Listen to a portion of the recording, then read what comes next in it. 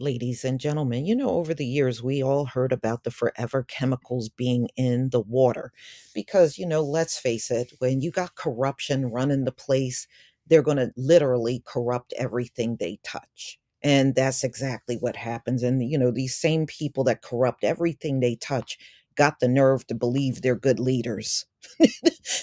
Got the audacity to believe they're good leaders. So, anyway, the toxic chemical is also found in the toilet paper all around the world. So if you are using toilet paper, which we all are, at least I hope so, then you are wiping your butt with forever chemicals, thanks to leadership in America that just can't seem to stop messing up everything they touch. So let's get into this story. All toilet paper from across the globe checked for forever chemicals contained in the compounds and the waste flushed down toilets and sent to sewage treatment plants. Probably creates a significant source of water pollution, a new research found. Once the wastewater plants and the chemicals can be packed in the sewage sludge that is eventually spread on cropland as fertilizer and split into waterways. Toilet paper should be considered as a potentially tainted source, apparently. When it goes into the waste system, the toilet paper is also bringing forever chemicals into the water system because it's in the toilet paper as well. PFAS are a class of about 14,000 chemicals typically used to make thousands of consumer products resist water, stains, and heat. They are called forever chemicals because they do not naturally break down and they are linked to cancer, fetal complications, liver disease, kidney disease, autoimmune disorders, and other serious health issues. Wow. So we're all wiping our butts with forever chemicals in the toilet paper. The study checked 21 major toilet paper brands in North America, Western Europe, Africa, Central America, and South America, but it did not name the brands. So they're saying it's in all of the toilet paper globally, but they didn't give the name brands. Mm, mm, mm. The peer review, University of Florida report did not consider the health implications of people wiping with contaminated toilet paper. PFAS can be absorbed, but no research on how it may enter the body during the wiping process.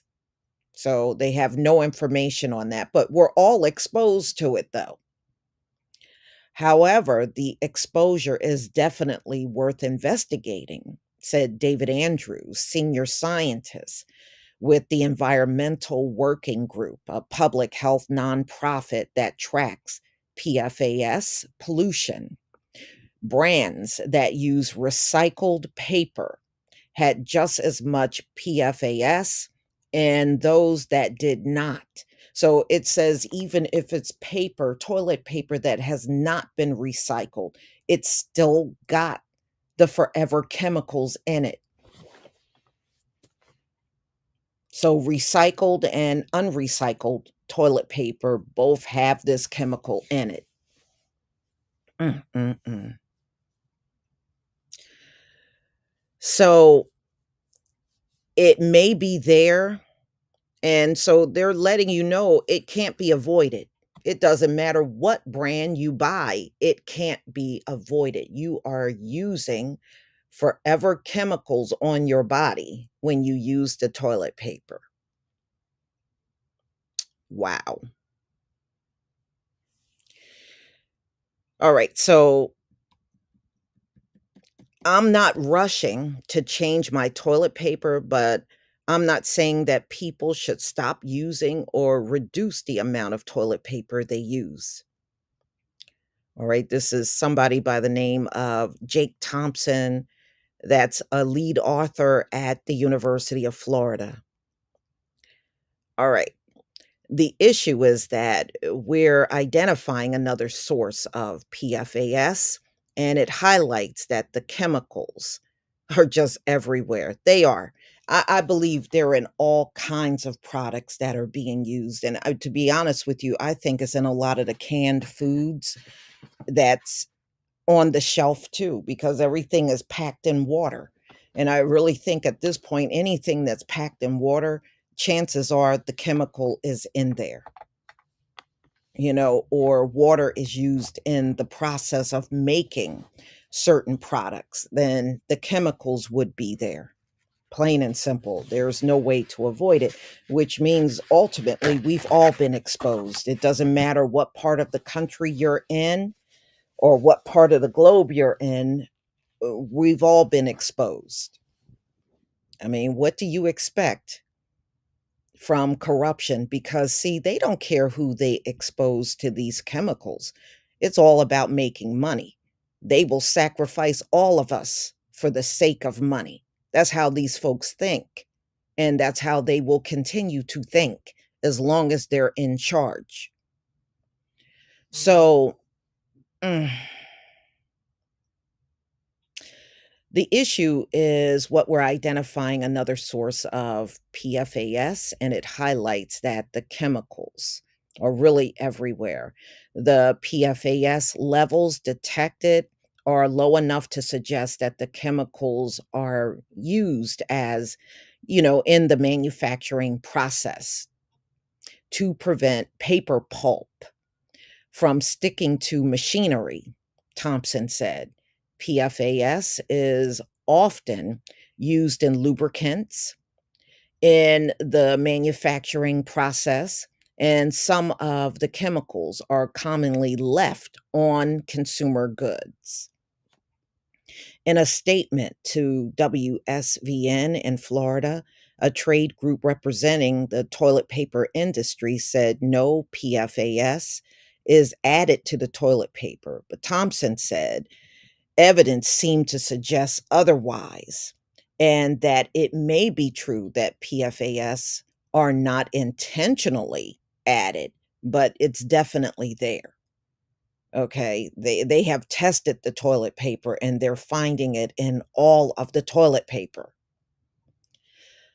So he's saying companies might not be aware that it's used, but it might come from the manufacturing of the instruments they use, he said.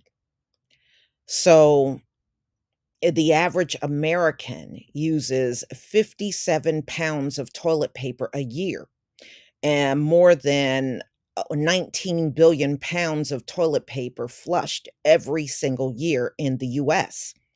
The study also checked wastewater in 8 wastewater treatment plants and found it in all of the plants. However, PFAS is so common that it is difficult to pin the source with precision, which speaks to a larger issue around the chemicals spread use, Thompson said. But as a society, we have decided, what to do about this. Nobody has decided what to do about this problem, and they're not going to do nothing about it, y'all. I can tell you that right now. That's one thing about these folks. They believe in running things, but they don't believe in fixing things. They don't. This will never be fixed. It will never, ever be fixed. And you can best believe this would mean that all of the wastewater in America have the forever chemicals in it. Even in places they claim don't have it, they would have to have it, especially if they're using the toilet paper. How does it not have it? And the toilet paper got it, and the toilet paper is constantly being flushed every single day. So it would ultimately be the entire country contaminated with this forever chemical. So, y'all, please tell me what you think about this article. Please leave your comment and subscribe. Don't forget to hit on the notification bell, and I'll see you on the next video. Peace, family.